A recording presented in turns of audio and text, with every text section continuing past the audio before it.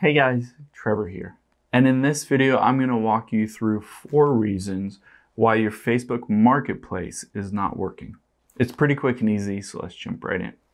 Now, I'm going to open up Facebook here and I'm going to navigate to the Marketplace and then walk you through 4 different reasons why it might not be working either on your account or in your area. Now, you can see at the very bottom, I don't have Marketplace in my shortcuts. So I can tap the menu icon at the very bottom right here.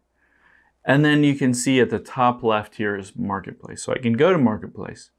And if you're not able to access this or you don't see the Marketplace as an option here, there are 4 different likely reasons. The very first reason is potentially your Facebook account itself is not old enough. So Facebook limits your ability to use the Facebook Marketplace for the first 2 to 4 months of setting up and starting your account.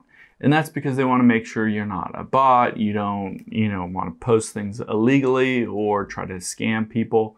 So you need to regularly use your Facebook account for 2 to 4 months, and then you'll be able to access the Facebook Marketplace. So that's the reason number 1. The second reason is because you've entered in an age under 18 on Facebook. So they require you to be 18 or older to use Facebook Marketplace. You can access and find what your age is. Let's go back here and tap on our profile. And then we'll scroll down and hit Edit Public Details. Now you can scroll down again. Oh, that wasn't it. You're going to go to See About Information. And you can see if you scroll down, right here is your birthday. So if you put in your age is under 18, then you can't access Facebook Marketplace until you're 18 or over.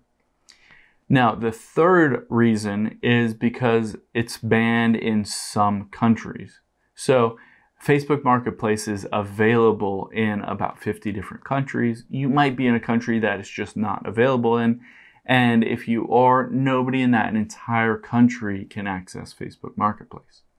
And then the fourth, very last reason is potentially you've gotten banned from using Facebook Marketplace because you violated their community guidelines in some way or fashion. So you've posted something that they don't like, or you've done something that they don't like, and they either temporarily or permanently banned you. In that instance, you can submit a request and hopefully they'll get back to you and reinstate your Facebook Marketplace account. Hope this helps. Thanks for your time today, and I'll see you on the next one.